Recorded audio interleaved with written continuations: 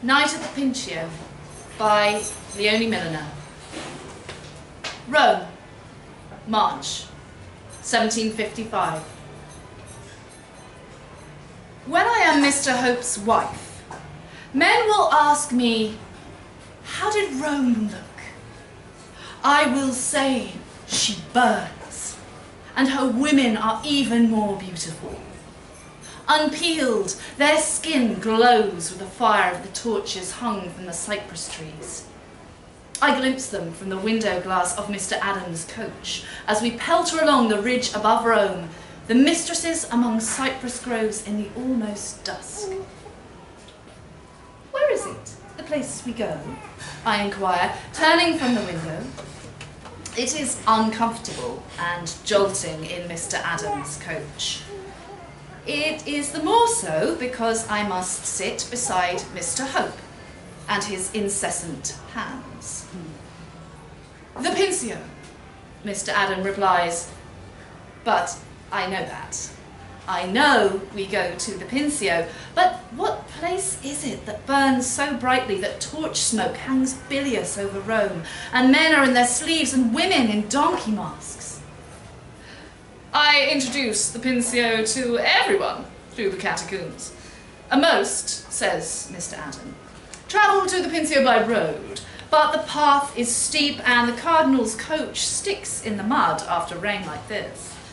Only those who know Rome well come by the tombs. Which is why we are in his coach, not mine, Mr. Hope murmurs in my ear. His breath stinks of the kipper we ate for supper. Mr. Adam tends to be a famous architect, Miss Dunbar. And all the ladies will be in undress, Mr. Adam says, regarding my aunt, Mrs. Wright, sat opposite me. In the narrow coach cabin, he tugs the wrap she has wound tightly around her shoulders. Mrs. Wright's wide mouth laughs, and she raps Mr. Adam on his hand as if she toys with him. Miss Dunbar may go in undress, she says, turning to me, but my lungs will never bear the night air. I will be dead in a second, she says, and she pulls at my petticoat to make me sit back. Last week, Mr. Hope says, while his fingers stray, the cardinal had his mistress dressed as a donkey. She brayed at every fool on the hill. He is unpinning the bands at my neck, suggesting I remove my fichu. I am no donkey, I think, or fool. Mr. Hope, I remind him, stretching up out of his grasp, we came to regard the view.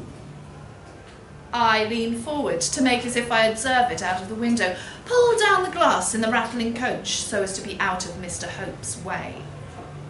There is no view from here, Miss Dunbar, Mr. Adam says. I am being led astray. I know there must be a view. We are on a ridge high above Rome.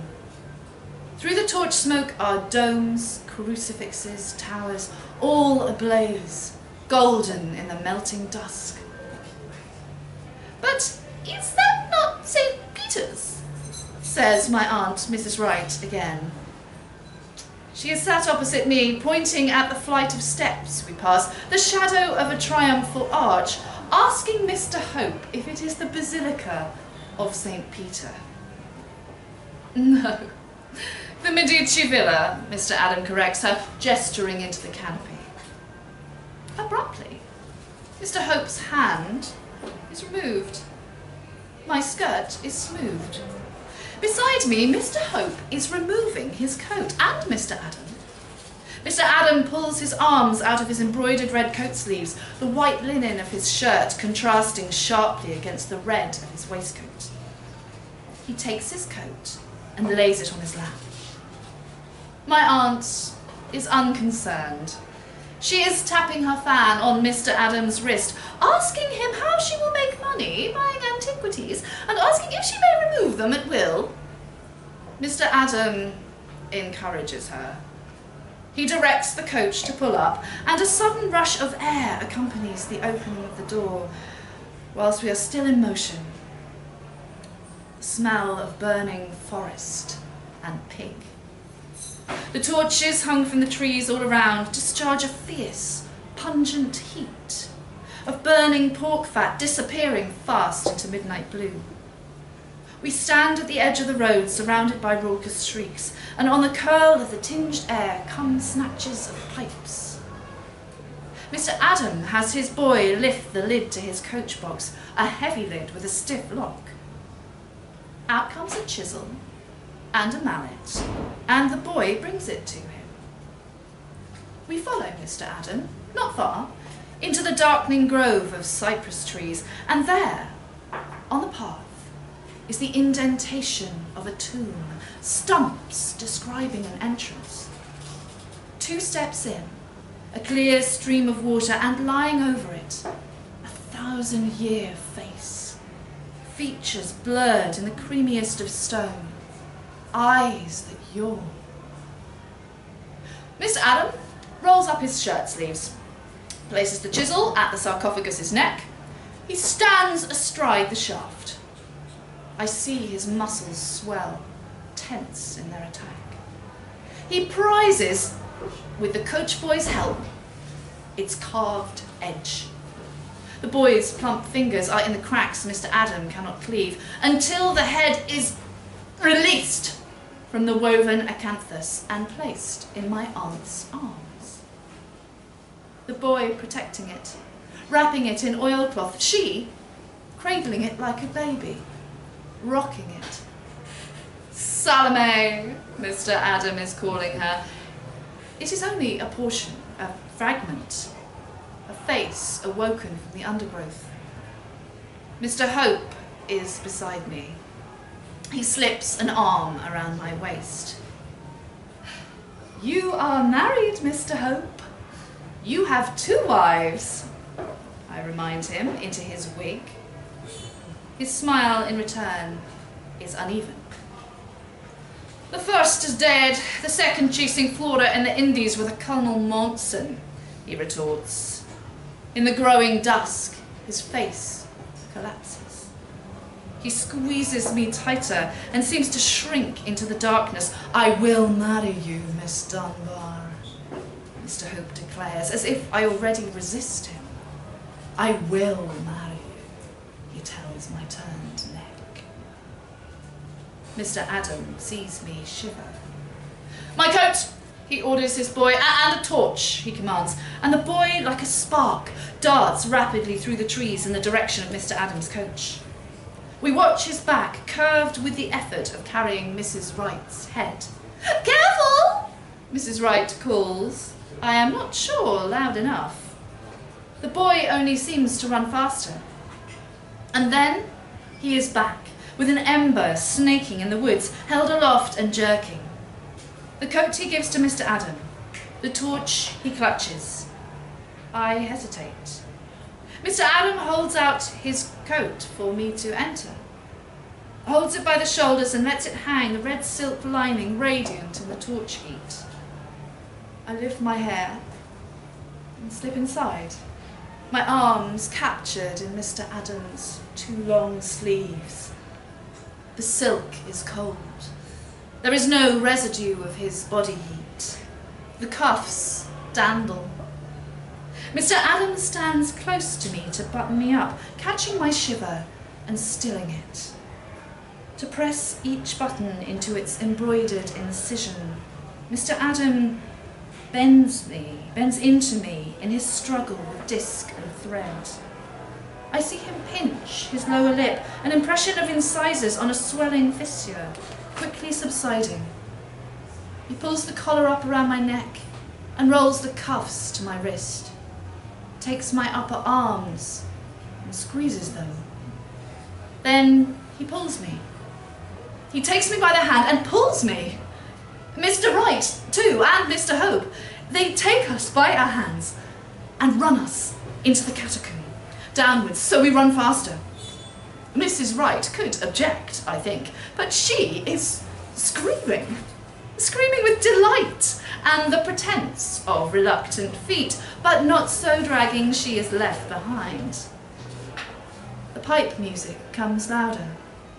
It comes not from the cypress trees, I realise, but from further within the tomb, where there are bodies too, laughing, masked and fleeting. The boy veers. Cast in darkness, a bearded man somersaults. Right up close, bells sing in a circle on his ankles. There is a leg illuminated. A hand outstretched, its flexed palm grinds into my face.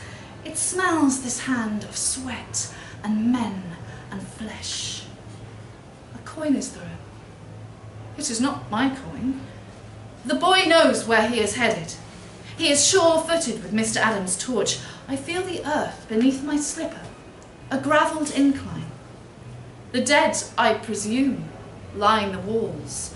Mr. Adams' hand holding mine slips in its sweat and is lost. Mr. Hope's clasps me tighter. I look for Mrs. Wright in the utter, terrifying darkness, but I cannot see her. All I can see is the flame moving away from me. A burletto dances past. A donkey. The donkey I see in silhouette is being fed an apple by her cardinal. I hear the bray. The hand clasping mine entwines his fingers in my fingers, and there is no Mrs. Wright. My thighs press against a stylobate, but my palms resist, cupping frozen stone. It crumbles as I am pushed against it. My back arching on the column's fluted shaft. It is Mr. Hope. I can smell his face paint, the sick scent of fish. His teeth are on my jaw, nipping my skin. He takes advantage of the dark, I think, but I am not bred to displease. I moan. I think it a gesture of resistance, but he hears compliance. I arch my neck, throw back my chin to remove my jaw from his teeth, and he sighs as he sinks against me, sinks lower into my breasts. I feel him, bone hard and skinny against me.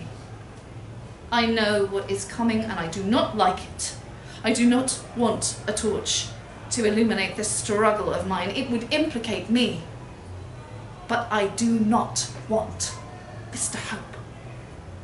I heave upwards, force him off. I am strong. Possibly I am stronger than him, but I must not cause offence. He is a wealthy man. I laugh him off. Say, come, Mr. Hope. We must find Mr. Adam. I keep hold of his hand and pull him away, but he pulls me again, more forcefully. This time I have no choice. His lips are on mine, his hand up my skirt, between my legs. His fingertips drag against the flesh of my upper thigh. I will marry you, he says. Not a proposal, but a declaration of intent. I look for Mr. Adam. Now I am pushed against dirt, crumbs of it in my hair. Mr. Hope trembles with the exertion. I feel through my fists clutching stiff coat fabric on his back, his effort, the release of his frustration, the tearing at my skin as he quivers to say my name. Miss Dunbar, he stutters. Oh, Miss Dunbar. My hand slips under his wig, onto his hot, prickly skull, as if to calm him, as if to reassure him. I stroke him. He breathes onto my neck, encased in Mr. Adams' coat.